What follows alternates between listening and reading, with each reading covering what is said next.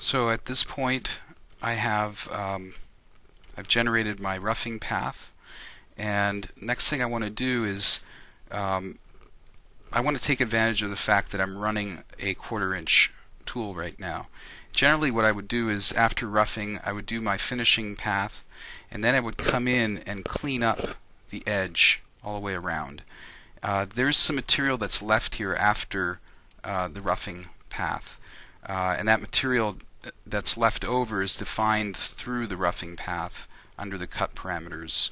You can see that there's a stock option here that's set to 0.025, so it's leaving 0.025 inches of material throughout the whole model wherever it can with the size of the tool and shape of the tool. So really to nail that final surface I need to come in some other way and clean that up.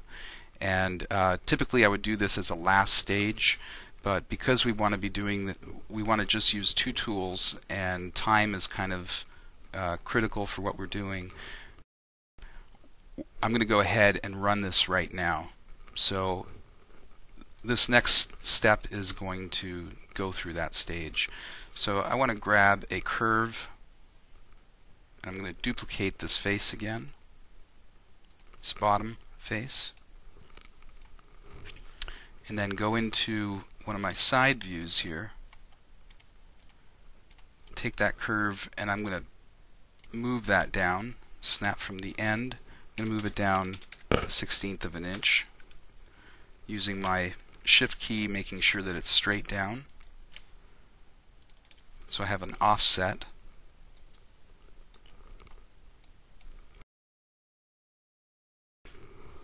And now I can go in and set up my next operation, which is going to be a 2.5 axis operation. So this is going to use a profiling option, and as far as the curve that I want to use, I'm going to select the curve here and select that. So that's the curve that I just created. Go under my cut parameters, and since this is going to be a finishing operation of sorts, I want to get really close to that final surface. So under tolerance I'm going to bump that up by 1/0, so 1/10,000th of an inch. I'm going to set this cut direction to climb cutting, and then under cut levels I want to locate the cut geometry. I'm going to locate it at the bottom because this curve is at the bottom of my cut.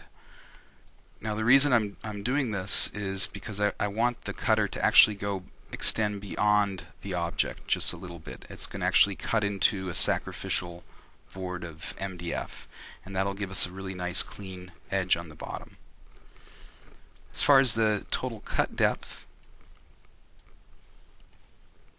if I look at this, I want to think about this in reverse almost. So what's my cut depth? My cut depth is going to be wherever the highest point of my object is.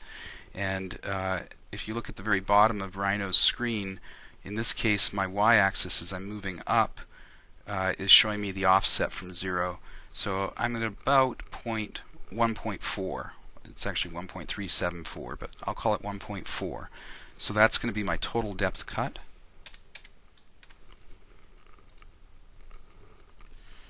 And I think that looks okay, so I'm going to hit generate. And it's going to take an extra bit of time because of that tolerance that I've set. So just give it a second and it'll do its calculation. Another way to deal with the tolerance that I just set is to keep everything loose at the very beginning until you know exactly what you want, and then you can tighten things up at the very end by just redefining those paths that are your finishing paths, and that'll sort of cut down on the amount of time that it takes if you're experimenting with stuff. Okay. So if I turn on my toolpath now, you can see the path is on the outside of the curve, which makes sense, and that's compensating for the diameter of our tool. but you'll also notice that it's essentially going to go straight down and do the whole thing, and I want to take this in little chunks. So I define that within my profiling operation under my cut levels right here. So cut depth per cut, or rough depth per cut. Right now it's doing the whole thing, 1.4. As I move this down, this is the distance it'll go per step as it's going down. And I probably want to set this to, I would say, the actual diameter of the tool. So in this case, 0.25. Yeah. So I'll regenerate that, and you can now see the steps that it's taking. Now, one final nuance that we could get into is how the tool actually approaches. Right now it's going straight down, cutting, straight down, cutting. We might redefine that part under entry and exit. So right now there's no sort of definition for that. It's just going straight down. We could give it a 2D entry, and that'll enter on an arc like you see there. So when I regenerate that, that now comes in nicely. Okay. So if I wanted to re-simulate this, generally when I simulate, I prefer to simulate the whole set of operations, not just the last one that I did, because I found that there are some bugs sometimes with the preview and things don't look quite the way they should. And so now you can see what that last operation did. As I click on it, you can see it's sort of receding in right to that line right there. So I've defined the outside of the shape, and I think I actually forgot to set my speeds here. No, it actually carries it over as long as you're using the same tool, and right now I only have one tool. It'll keep using those figures. I would probably, because this is a finishing operation, I would slow things down just a little bit. So as far as my feed rate, I might go down to 80 from 120. And here you can see it'll take 2.5 minutes to cut for that. The third operation I need to do is to define this top surface now. And I've been using just a flat mill for both those operations. If I double click, I can come in here and set my next tool, which is going to be a 1/4 inch ball mill. Save it. OK. And parallel finish is what I'm going to use. You want to make sure that the ball mill is set, and if it's the last tool that you just created, it should automatically be set to that. I'm going to I'll leave this at 80. That's pretty good. I probably wouldn't go too much faster than that. Under cut parameters, again, this is going to be a finished operation, so I'm going to add a 0 to my tolerances, and I'm going to set this to 5% of the diameter and generate.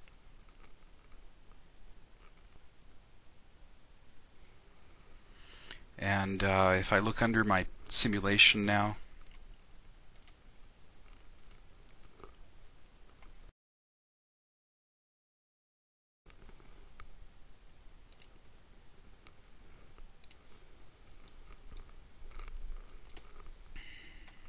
so what I have now, if I were to look and compare my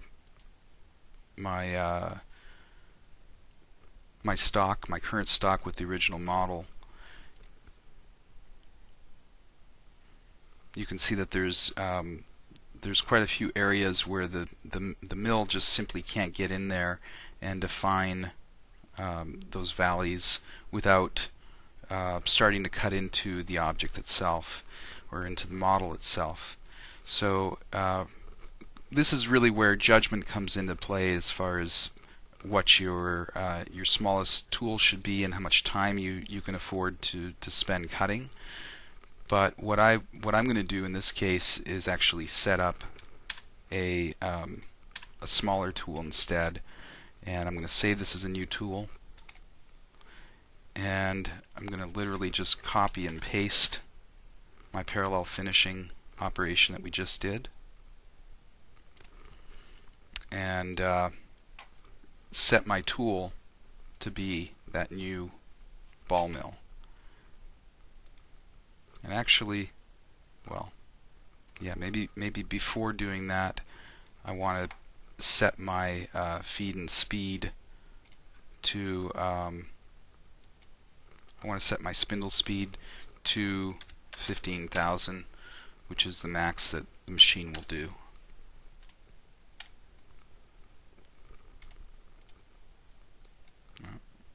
Didn't finish. Okay, and I'm going to go into simulate, and again I'm going to simulate the whole thing. I'm going to just pump this up, make it go a little bit quicker.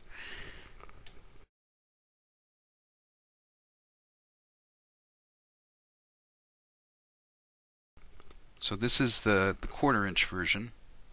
And by the way, when you select one of these, you need to give it time to actually update visually. It sort of lags behind a little bit, but you can see the 1/4 inch version is leaving quite a bit of material behind here, and obviously in here too as it tapers in.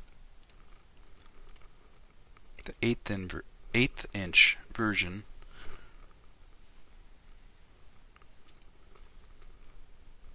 should show no material left behind here, and you can see that it gets a lot closer to the final shape.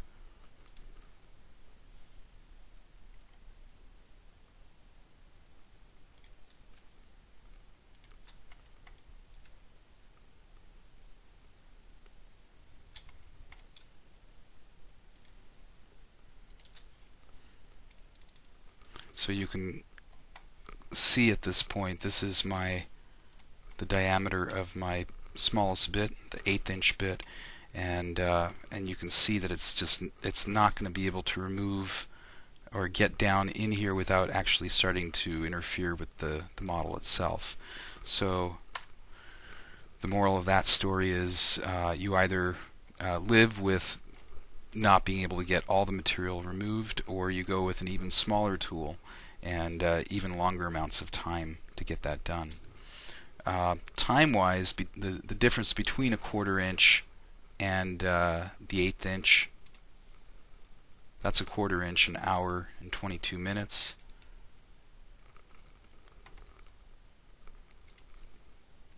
And the 1/8 inch is 1 hour and 58 minutes. So it's really not that much more time. Yeah. Okay, I'll see you at the next video. Thanks.